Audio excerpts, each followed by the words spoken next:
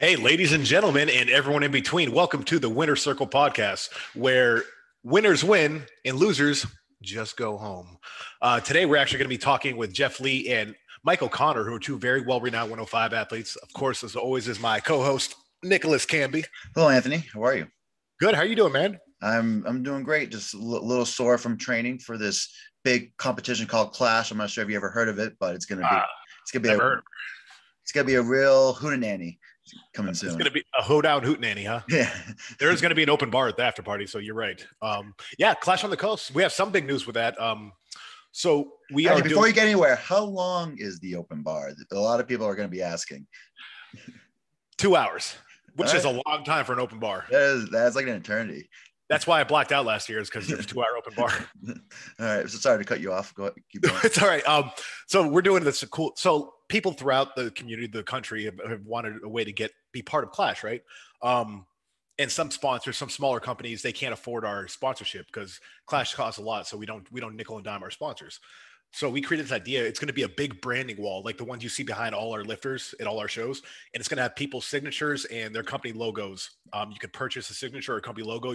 All the money is going directly to the athletes. This is kind of our way of trying to help you guys while also getting everyone involved and kind of creating this one unity thing. And I think it's going to be it's going to be historical. You know, it's going to be almost a memorial type thing. So I think it's going to be really cool. I'm very excited. Hopefully it does well. I might want to write something on there. Appropriate, yes. Yes, absolutely. A good signature. Yep. Yeah. So that's the big news with the Clash. The Clash right now. Yeah. Cool. So in other news, of course, Anthony, you've been getting hot when it comes to the coaching. Tell us about kind of like revamping in terms of getting back with like good athletes and helping them in their careers. Well, so yeah, I've always kept a very small client list. Like while I was training, competing, mostly it was people that I knew. I didn't really do coaching calls for the most part, trying to get people. But I retired from the Army and I have time now to dedicate. And one of the things I've always loved doing is either mentoring, coaching, whatever. If it's in the Army, if it was high school football, if it was our clients, I enjoy it. I enjoy helping people. So I'm going to expand my list, and I'm taking on clients until I hit the number 40. I'm keeping my client list at 40 because I need to manage it. And I don't think people would get adequate, communication from me at anything over 40 personally. And so, yeah, I'm taking on clients and athletes, and I'm here to help. So if you guys are interested, go to his Instagram. You can shoot him a message and then you guys can connect from there. But that's very exciting. And then only the coaching or educational item on my end is my seminar is May 15th. So it's about half filled right now. So another 10 spots over at Total Performance Sports. So a few weeks after Clash.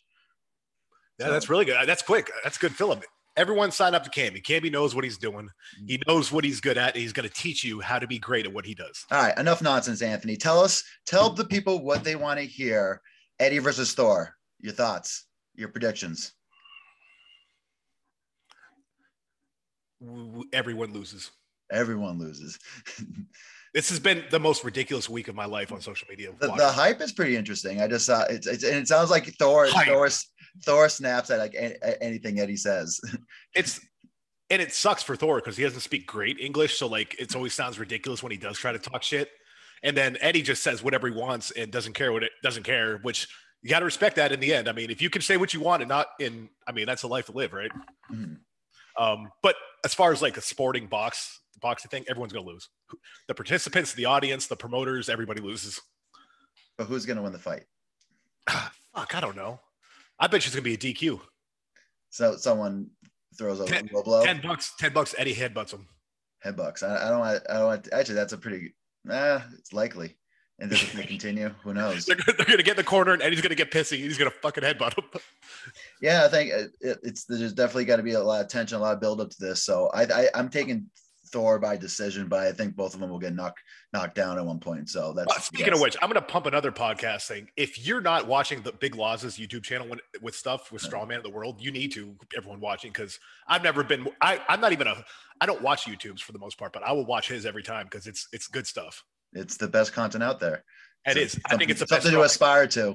We are aspiring to be as good as Lawson. We just keep like chasing. We're just in his curtails, this shadow, he's just but he's paving the way. He's doing a good job. He is. He's the first one to come out of Strongman and actually make a good channel, not just a look at me channel. Absolutely. So Michael Connor is in the green room. We're also waiting on Jeff. So we're going to take a quick commercial break and we'll be right back. Stay tuned. Guys, part 2. We have Jeffrey Lee and Michael Connor. You might famously know Jeffrey Lee from bronze medalist at America's Strongest Man 2020, and of course your Jersey class champion. And then of course we have Michael Connor from Massachusetts, the best state in the world, and he's your Clash on Cumberland champ. And they're both coming for the finals at the Clash finals. Why would you use ASM and Famous in the same line? Well, there are people in the sport that don't know he did that. I'm just saying. True. No, it's true. Jeff is famously one of the strongest people in 105. That's what I think. I think that's what makes him he's world's strongest Asian. Yeah, I don't know. I'm not sure if that's still that used to be an old handle of yours. Yeah, I mean it still technically is because there's no other Asians. No, there's no other Asians at any World's Strongest Man's anymore. So I was the last one in 2017, and no one else has done it. And so I'm still technically it. Yeah. Well, hopefully we'll inspire more. But we're gonna start off with Clash predictions. So we're gonna get right to the good stuff. Right to the good stuff. And there's a cat butt. Yeah, I was saying the cats gave the good stuff right now too. Freaking fatties. And then of course we have some good questions. But to be fair, we're gonna keep the groups that are out of the prediction. So we're in groups 1 and 6. So we're gonna start with group 2. So we want to hear our expert panels, and then of course we'll hear after maybe Anthony's answer might be a little biased, so we want to hear Anthony's. I would be biased. I don't give a shit about anybody. All right, fine. Then you made them. You made the freaking heats. Yeah, I didn't make them to place people where I wanted them. I made them to keep the talent out. Except for the 6th one, I think. I think you kind of wanted to. Oh, what the fuck? Who's your group? Johnny? Ooh.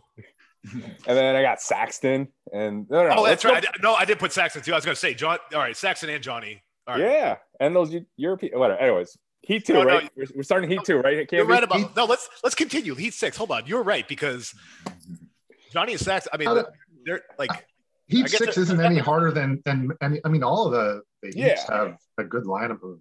Yeah, Jeff's trying to make me biased because he knows I like Johnny, so he's trying to get me to make his heat harder. No, I'm just. I mean, going back, you look at all the heats. No matter what, there's always going to be like 3-4 guys that you're like, wait, who's going to make the top 2? You know what I mean? That's how I did. So there's no way to really. So how I did it is I spread out the people for the finalists. I tried to spread it out, right? So they weren't like 3 or 4 grouped in. Yeah. And from there, I went off of how guys that played last year, how they did, and I put them in worse groups because it's their second year, right? No. Yeah. So I put them in groups that were weaker to toughen them up and stuff like that. And basically I tried to do 3 contenders per 3 like known contenders that I've seen compete. I tried to like put them across and then fill it in as I went. Mm-hmm. So it's the best you can do. You know, it's tough to do. No. I mean, the whole lineup, everyone that's going to be showing up they're all going to be tough no matter what. So everyone's got their strengths. I actually do enjoy a lot of the matchups. And of course, I'll go over through the notes after I learned, since I did a little research before the call. So there's some interesting. We had time because Jeff wasn't here, so we had time to research. Sorry again. So, I'm gonna skip to group 3 just because this is an interesting note. We have probably one like the older competitors, like in terms of like Sean Shoemaker. I think he's almost 39 now, right? Anthony? But then also Ollie Clark, who's a 21-year-old strongman too, who looks pretty strong. He's out of England. I saw him do 280 kilos squat for 5, which was a pretty strong squat just out of the gate. So group 3, you have Dan Hughes, Shoemaker, Nick Hine, Ollie Clark, Tyler Simpson, and Jesse Nelson. So experts, who are the top 2 that are moving on from that group? Yeah, it's tough. See, good luck, Mike. That heat is especially tough to predict. But I don't know. Hine looked really strong in Jersey. Mm-hmm. Jesse's a great competitor. I think Dan is going to get through. He had a solid performance last year. He's been progressing even. So I see Dan making it to the finals. After that, it's tough to say for sure who else I think is going to be in there. Just because Dan, he went from making the finals and then getting his pro card, and then but I know he had a little bit of an issue, like injury wise, right before kind of OSG, so he didn't do that, I think. And then, but he's been looking good with training, so as long as he can keep himself healthy. I agree. I think Dan is definitely going to be. Dan's the clear. So pretty much is it a fight between like Shoemaker, Hine, and Nelson? Nelson's pretty solid competitor. He's that's tough. America's Strongest Man, also a podium finisher, just like Jeff. I'll give it to Jesse.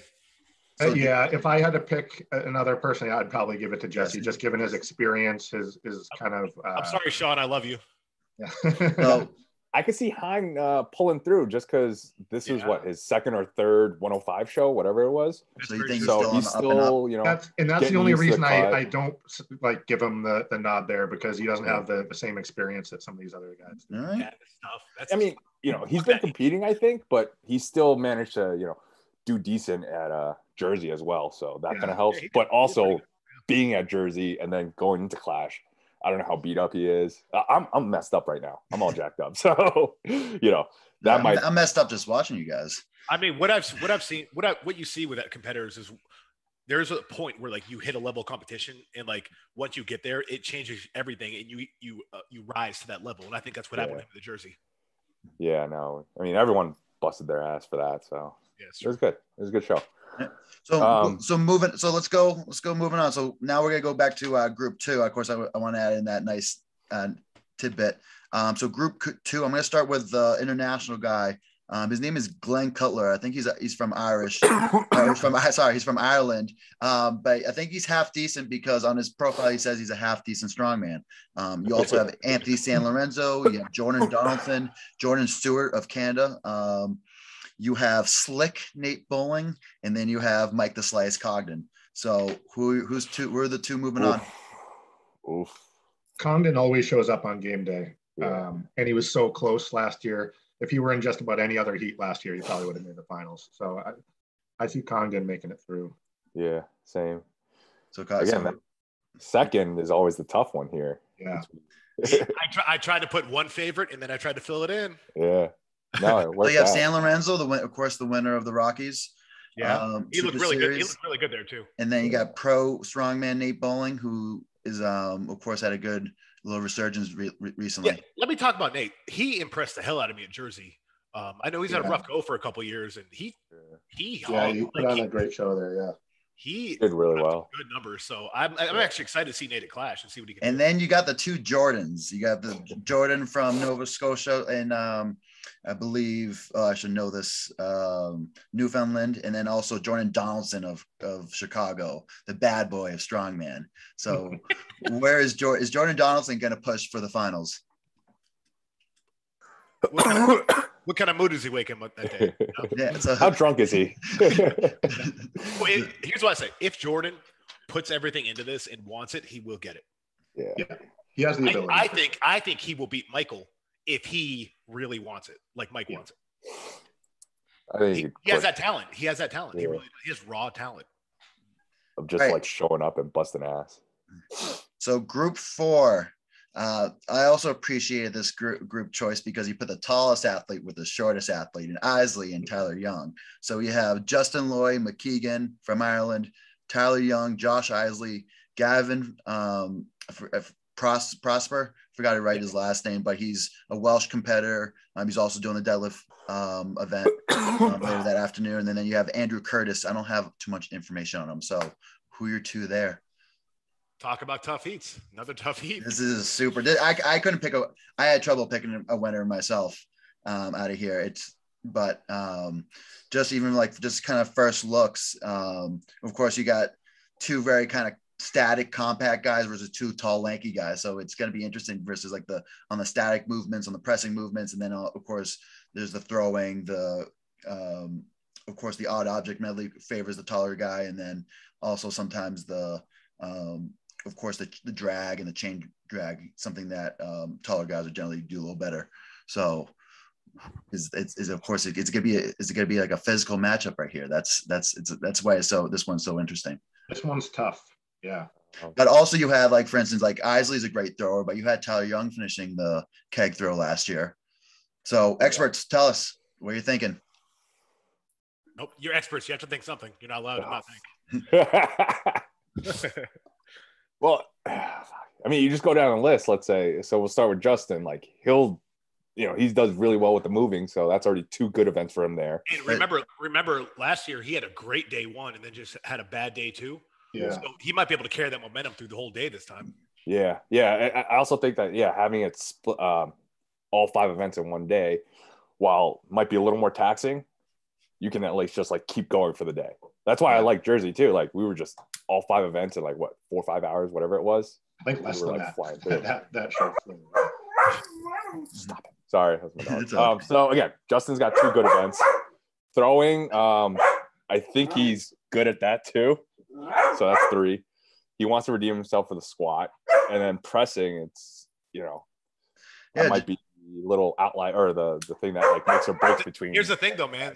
That block is gonna fuck people up again like it did last year. Even though people are able to hit it now, I'm telling you, because everyone in training hit it last year, right? And then they got that fucking thing at that medley, and it's different. Yeah. So the thing you can't count out is here in this group is Josh Isley. He made like last year. He ended up beating me. I won 2 events. He won the other 4, but he zeroed the 2 events. So that's how I came out with the point. I still made out in the points, and of course, his press has been improving. So it's not as much of a handicap. So he might get maybe 1 or 2 instead of maybe a pure 0. But he is one of the nicest guys too. So like last year, which was fun because you had him and Geiger in the same group. So it was really the battle of the tall guys. They're the same matchup. They have all the same strengths and weaknesses. So it was really interesting for them to go along. I knew only one of them could really make out on top just because they were so similar in nature. But yeah, it should be interesting. So who do you guys get? We still need an answer. So who do you give it to? Maya wants to know. You have to do it.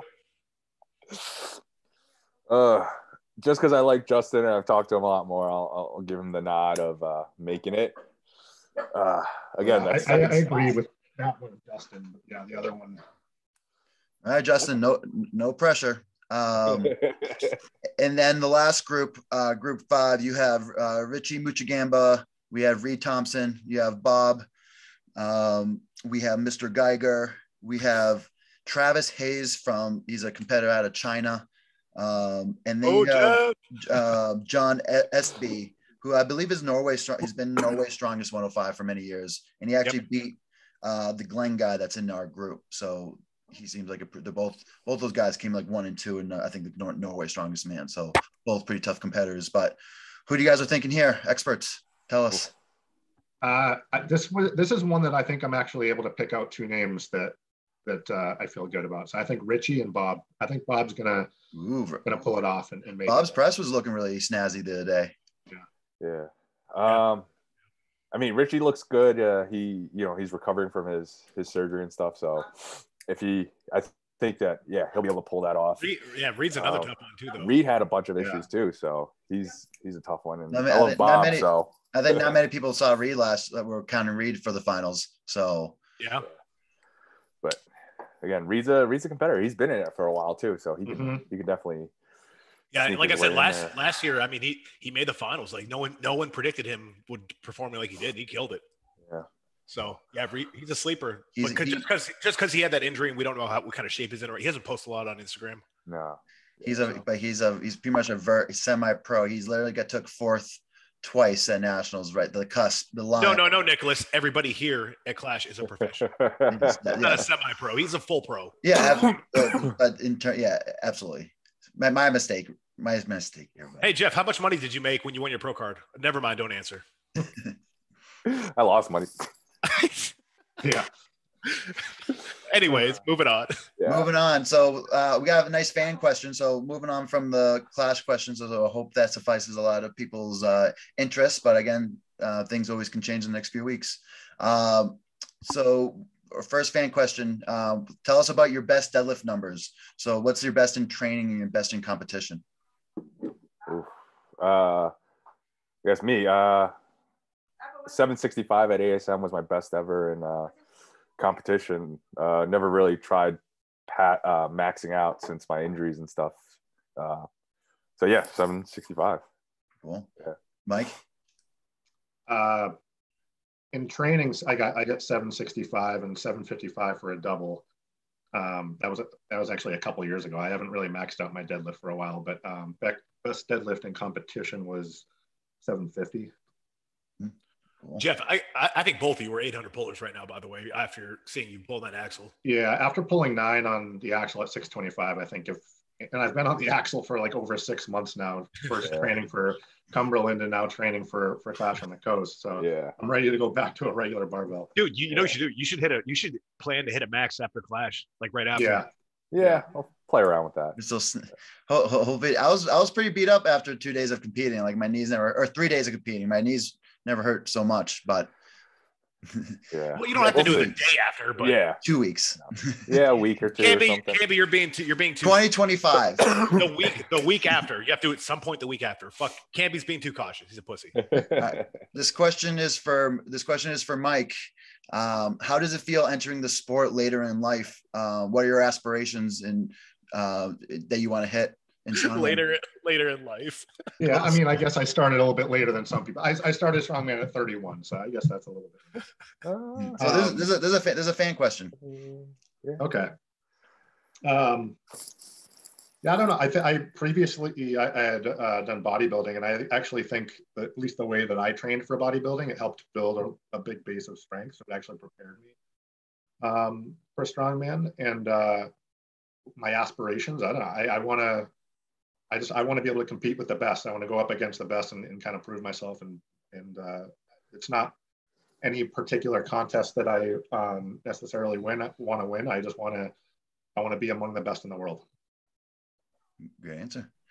Jeff, I want you also to answer that same question, but more like, what do you hope to achieve by the end of your Strongman career? Well, definitely keep trying to go for those ASM titles. That'll be a fun one to try and get. I don't know, Cammy, you're too much for me. I don't know if I can topple that, but ideally, try to get an ASM title. Some point I want to, break that stone record, because whatever 502, that's whatever it is now. That doesn't seem too bad. And that's really it. I don't know. Just trying to keep competing until I can't. Yeah. And then, so this rolls into kind of my question, Jeff. So when did you originally start competing? Because we met back in Reno in 2014, and just some context. I met Jeff like laying on the ground for the first time, like trying to survive with all his might, this weight cut because he was cutting down to 175. But was that the first year you were competing, or did you start?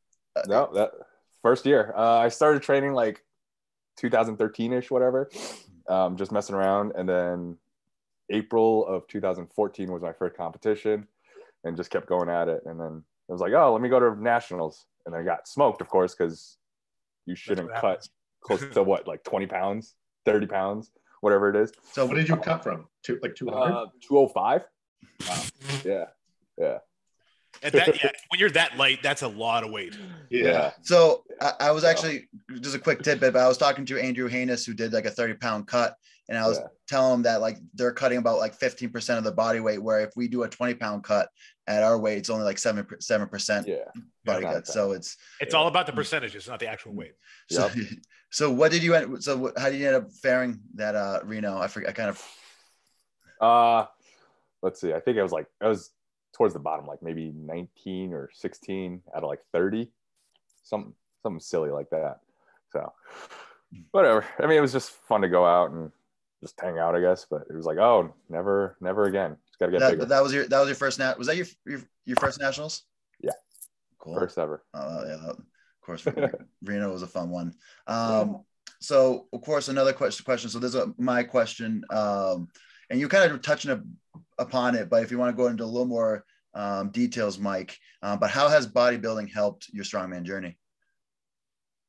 Yeah, I think I already talked about it a little bit, but yeah, just the way that I trained for bodybuilding, I used more of a like DC training or Yates style HIT training, so a lot of high intensity, heavy type training. So yeah, I think it helped me build a good base of strength, but also just I think all the skills that you develop through bodybuilding, like kind of mind skills, that just help you prepare for anything. I think that kind of carried over to strongman too. Cool. Oh, excellent. But yeah, what I always notice is that you, of course, have a very strict regimen. I feel like the regimen for bodybuilding would be more strict, especially diet wise, than a strongman. So I think that's the discipline he learned in bodybuilding, I think, is probably one of the bigger transfers. Yeah. Oh, yeah. So this is actually a good question that we've had from other podcasts, but like at what moment, so this is a question for both of you guys. So at what moment did you realize your potential in the sport? So was it like one day where everything clicked, or was it a gradual, but like, what day, or if you can just describe a moment. So Jeff, I'll let you go first. Oof. When do you know it was like, I have something special is going on? I mean, oh man, that's a tough one. Well, it kind of helped that like I won my first contest, even though it was novice. But I was like, oh, I won. I can keep doing this. So that just already like pushed me to keep going. And then just continually like trying to get strong and competing and having fun with it. That's just kept pushing me. But let's see. So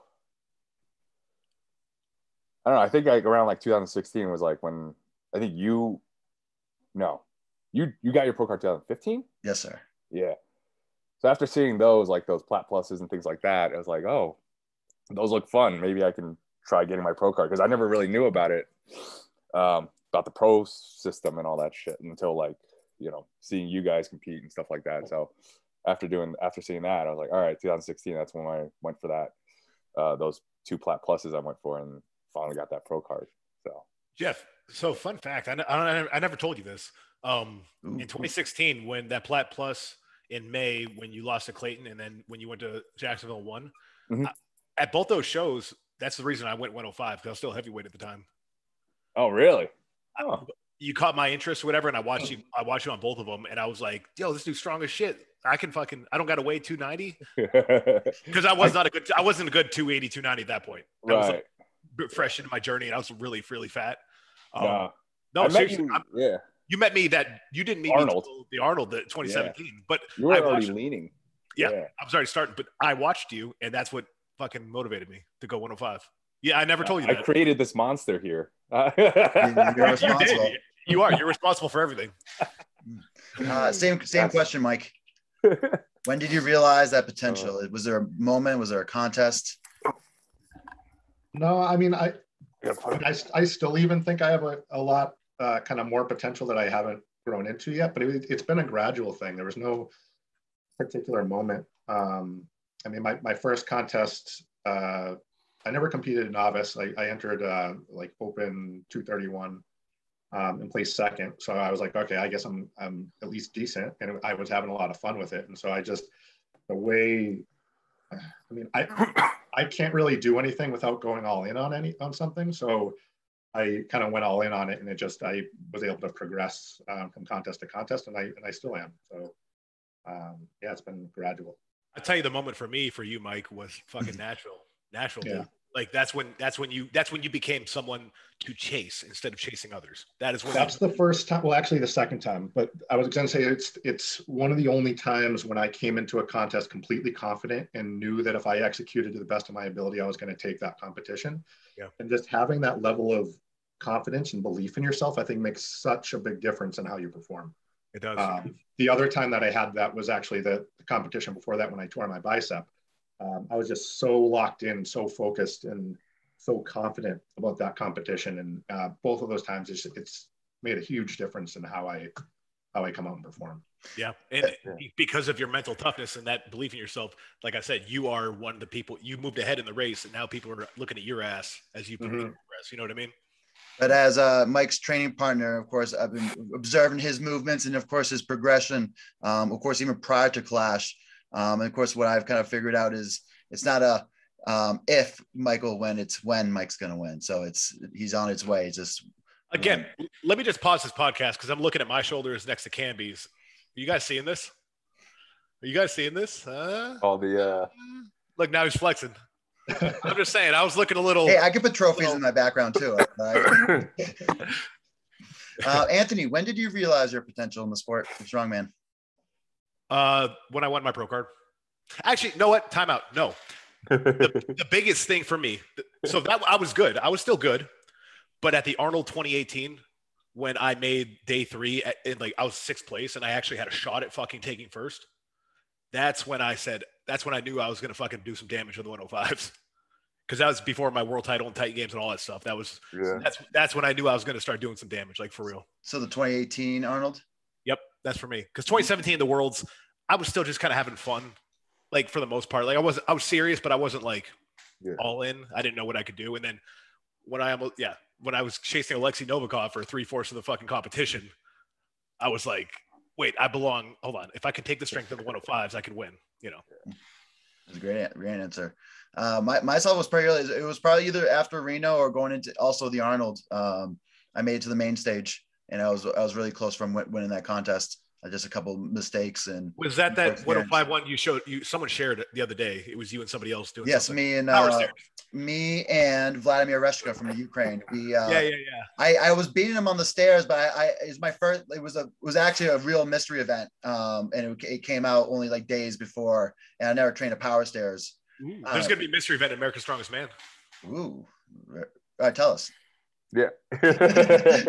You almost got me. But that was like a true mystery event, so that was pretty fun. But like I realized I should have I was doing like little hops, like 1 foot, 1 foot, 1 foot, instead of like double up and then thrusting the hips, double up, thrusting the hips. So I learned, but unfortunately Vladimir Reshka was already kind of like a veteran at that point, so he ended up doing well. He took second. Marcin Senwicki, former champ, took Marcin. Great dude. Third. You guys never met. He's one of my favorite people. He's so nice. He's hilarious. And then you have Zach Hadge was the one that he won that year. That was his first 105 Arnold win. And then the year after, he won the heavyweights. The Stone of Steel massacre. Yes. Yeah. Yes. It's a legend because that was before my time, really. I don't know. I love that thing. Whatever. I like it. Good at it. I never had a problem with it. Yeah. But that was when the year it was only chalk, so it was kind of it was kind of cruel. So this is a question for both you guys. So this was a fan question. So of course you guys both have your different approaches, but what do you guys do when you focus on maintaining your weight before competition? Do you prefer to be heavier and cut, or stay close to the competition weight? And how's that? Tell us a little bit about your experiences in terms of cuts. So let's start with Jeffrey.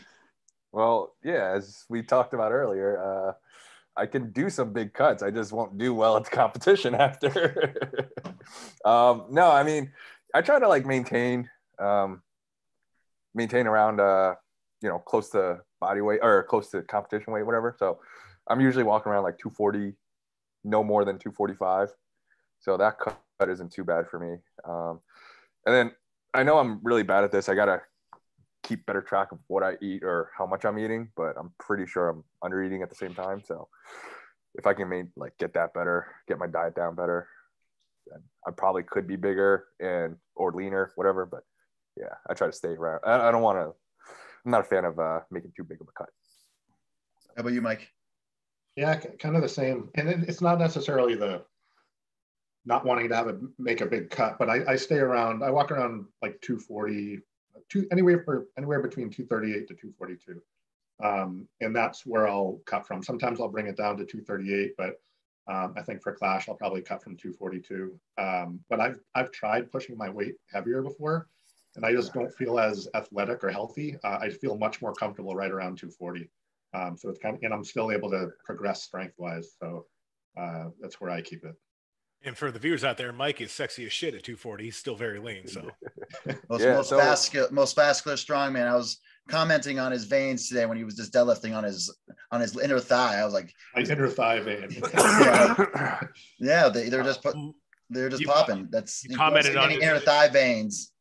In short, so you sure I'm glad you inner noticed thigh yeah. and sure not some other vein. I know what I saw. All right, keep it PG. All right, this is a family podcast, Jeffrey. All right. Speaking of wiener jokes, last weekend I was watching Beerstone, and Travis Ortmeyer told a story about his dick twice on the live stream.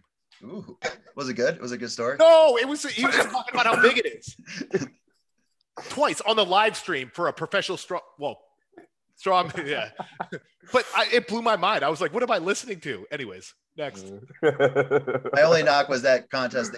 The keg over bar, the keg bar, or the keg over bar, but it was keg over like a loose string. PVC pipe, yeah. And then the harness broke on the truck pole. There was a lot of I do not envy Gabe with that show. All right, so I got a couple of fun questions towards the end, but this is the portion, Anthony, that you throw them the curveball, sliders, or changeups. Uh oh. And these are baseball references, just in case, Jeff. I thought you were talking about cricket. I know baseball. I just don't like it. Guys, I don't really have anything to mess with you with. But it's hard with these guys because they're nice guys. So one thing I do want to say, what is your favorite city and what city do you hate the most? Oof. Jeff, you go first. Oh, why me? I'm always going first. Because you laughed. Yeah, that's true. I broke the silence. Favorite city. Oof. Nicholas, what about you while he's thinking? Fuck. My favorite city, of course, is Boston. It's my background. It's home. All right. I know every inch of this city. What city do you hate, Nicholas? What city do I not enjoy? There's no really city I don't like that I haven't had a good time. I would say like New York is the spectrum of like great food and entertainment, but the streets can be super dirty. So there's parts of New York I kind of don't like. I would say, you know what? I'm gonna throw Providence under the bus. All right. Before there was GPS, you had to use you had to print out your directions, and if you're a student driving through Providence, it's miserable because nothing makes sense. So you know what? Providence, because you heard it here first. But that's Boston too. The streets in Boston don't make too much sense either. Nicholas Canby says, "Dear Providence, go screw yourself." All right, Jeff, you had plenty of time. No, before having my like cell phones and stuff, like driving through Boston, I was like, where the hell am I going? So you hate Boston? No, I hate Jersey still. Jersey's still fucking trash. The whole state. The whole state. You gotta pick a city. Nope, whole state. All right. He hates Jersey. He hates Jersey. What city do you love, Jeff? Oof. You know what? Even though I grew up in New York, or I'm from New York and stuff, like I was raised in Taiwan for a little bit, so I like Taipei. That's where my grandparents are. That's my family's from. Love the food there, culture, everything there. So finally, a little bit of culture from you. Thank you. Surprisingly. All right, Mike, you're up. Favorite city, same as Canby, Boston. I mean, this is where I grew up in this area, and I just love the like historic nature of it. And and least favorite city. So I used to say New York to this question because I'd only ever been to Manhattan, and I hate Manhattan. Then I went to Brooklyn, and Brooklyn was cool. So I guess I'll specify it to just Manhattan is the city that I hate. You know what? No, I hate Brooklyn. I hate Brooklyn too, dude. Oh, I liked it there. It depends where you're going and stuff, but like at this point, all these freaking like hipsters and they're all moving in and so much traffic. You can't get anywhere, no parking. There's no way to freaking drive around. So, hate Brooklyn. But isn't that the part of New York you don't have cars? I mean, all right, calm down, Yankees. Let's stop talking about the Northeast. All you Yanks, join me down in the city. That's where my favorite place ever is Tampa Bay. Absolutely, I loved it. I love my time there. Place I hate. Oh God, anything with a fort, anything Army, Fort Knox, whatever it is, anything Army, go fuck yourself. But actual city, I'd probably say Newark, New Jersey. Newark is bad. It's one of the grossest places I've ever been. How much? I don't understand why you didn't stay closer to us that weekend, but because I was trying to be cheap because I have to put on a $200,000 show for you. That for us, pretty for cheap. us, okay. It was already pretty. It was already good price. I bet Johnny could have let you stay on his couch. That's how many pennies I'm pitching trying to pay for this, guys. Go fuck yourself. I think. So you heard it here, folks. I've never been in Newark. That was my first time in Newark. I didn't go there when I was visited last year.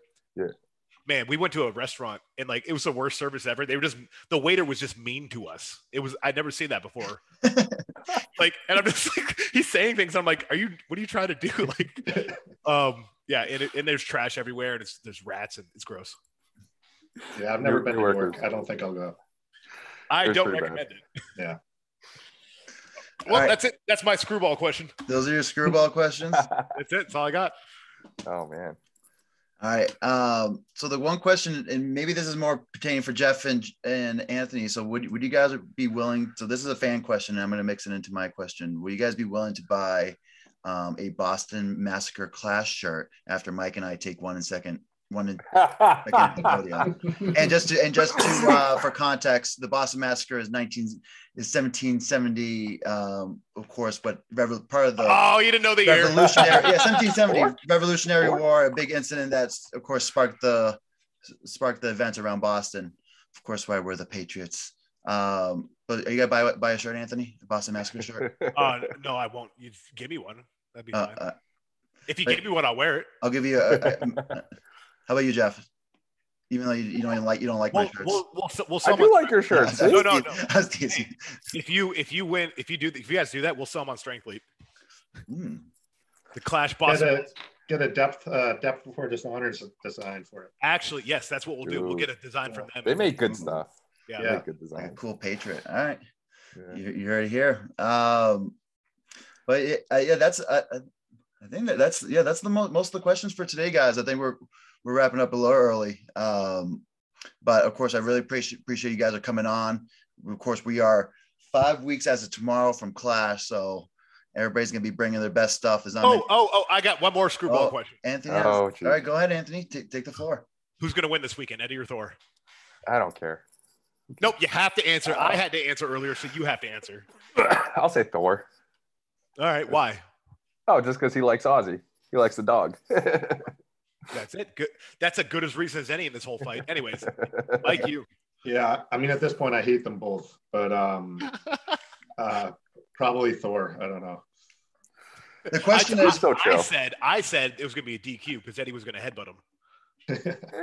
Will you guys watch?